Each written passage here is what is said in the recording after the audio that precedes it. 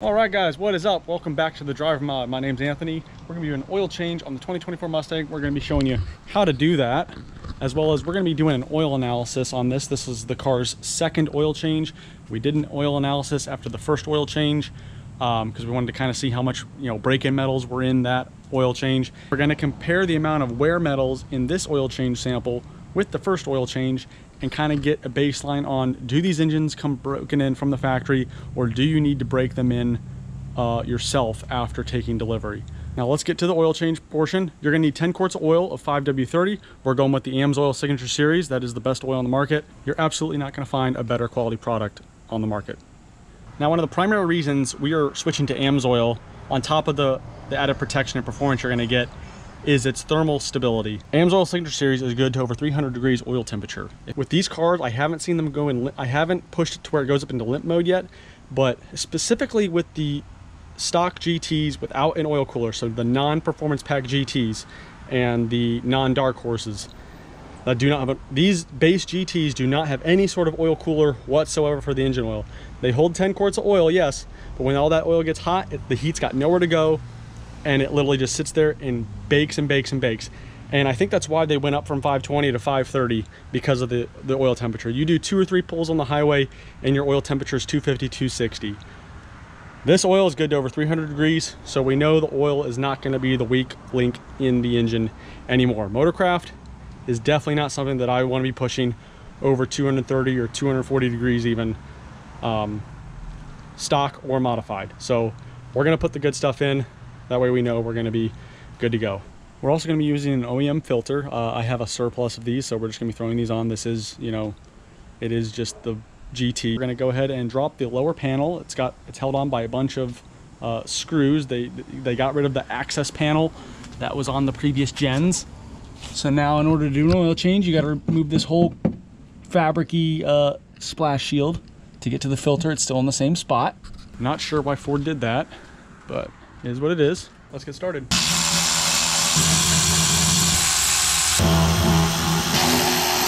After you've removed the dozen 7mm bolts, there's 4 push pin clips, 2 in the center of the splash shield, kind of equal with the control arms, and then there's 2 up front by the plastic portion of the splash shield.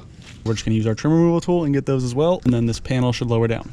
With those push pin clips removed, the panel lowers down. We just put it to the rear, and that's going to reveal your oil filter right in front of the power steering rack. It's nice where it's positioned compared to the rack, because now it's not going to spill directly on top of the harness like it used to. And then you've got your drain bolt back here on the back of the oil pan. So we're going to do the oil filter first.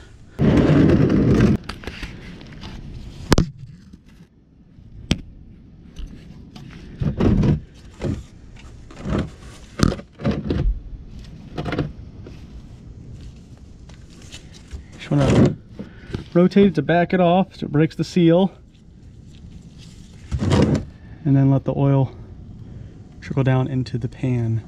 Nice and controlled, no mess. After you've let that drain, you're gonna reach up there and finish unscrewing it. Just be careful, because there's still gonna be oil in the filter. Be careful if you are doing this with the engine super hot. You do want it to be warm, but if you're doing it while it's super hot, this part will definitely burn a little bit. All right, so we're just gonna put the filter in the bucket. Now we're gonna go ahead and grab our new filter. All right, we've got our new filter. Just lubricate the O-ring a little bit. Lubricate the threads a little bit. It's a little bit awkward with the camera in the way, so I'm trying to get you the best angle on it as possible. Just spin it on until it bites. Spin it all the way down. And then once you get it to bottom out, you're gonna give it like a 1/2 to 3/4 of a turn. That's it. You don't need to go crazy with these things, all right?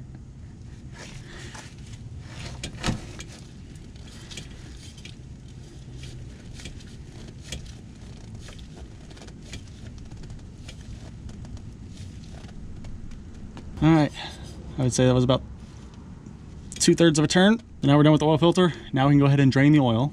Now, those of you that are familiar with the Gen 3 days, you'll be delighted to hear they've gone back to a metal oil pan with a metal drain plug. I personally didn't have any issues with the plastic oil pan. It made the oil changes super simple. You didn't need any tools. As long as your filter wasn't super tight, you literally didn't need any tools to do the oil change. You literally undo the oil filter and put it back on by hand. You undid the drain plug by hand and put it back on until it stopped. I never really had any issues, but a lot of people like to spend $60 on metal drain plugs for whatever reason. We don't have to do that anymore. We're back to metal. So it's a 15 millimeter. We're gonna go ahead and break that free and drain the oil. These things take 10 quarts of oil. So make sure your oil pan,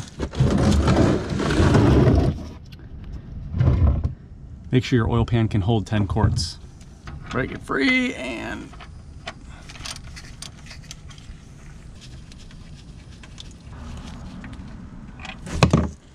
perfect. Now we'll just let that drain for like 10 minutes or so. After the oil comes to a trickle, a slow trickle, go ahead and reinstall the drain plug, thread it in by hand, and then snug it down. It doesn't need to be super tight. It's got a rubber like gasket on it. You just need to bottom it out and give it another quarter turn. We're good to go. Now we're actually gonna add the oil and start the car. That way we can check for leaks before we reinstall that splash shield.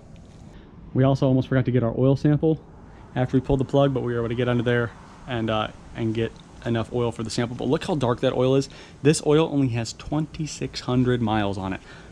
That's how quickly the oil, from getting so hot just from regular daily driving and some hard street pulls, that's how well the Motorcraft did. So again, takes 10 quarts. We're gonna go ahead and add that now. All right, we've got our 10 quarts added. Go ahead and put the filler cap back in. Now we're just gonna get inside the car and start her up and check for leaks.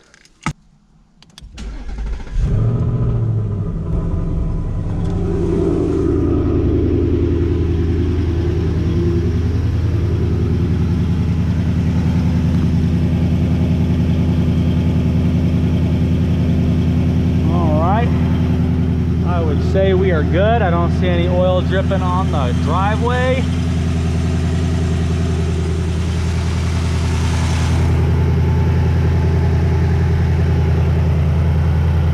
See, we are at 3,322 miles, and again, this is the car's second oil change. We did the first oil change shortly after 600, so this oil change interval was about 2,700 miles.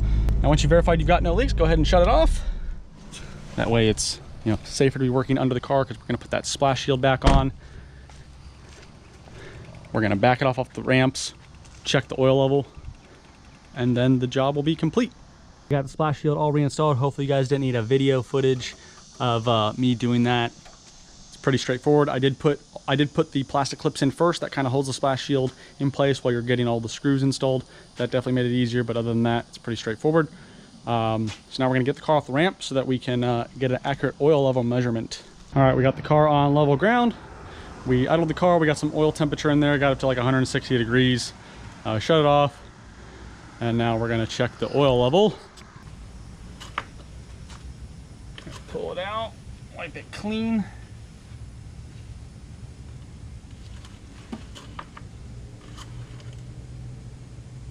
All right, 10 quarts puts us right at the top of the cross hatching.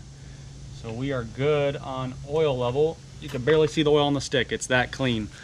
Well, that is going to conclude the oil change process on a 2024 Mustang GT with the Gen 4 5.0. This will also apply to your dark horses and then subsequently any Gen 4 Coyote moving forward. Leave a comment down below if you found this video helpful. Subscribe to the channel, I greatly appreciate it. Hit the like button if you found this video helpful. And stay tuned for the oil analysis results. Definitely looking forward to bringing you guys that information because I think you all would benefit from that greatly. We'll see you on the next one here at the Driver Mod.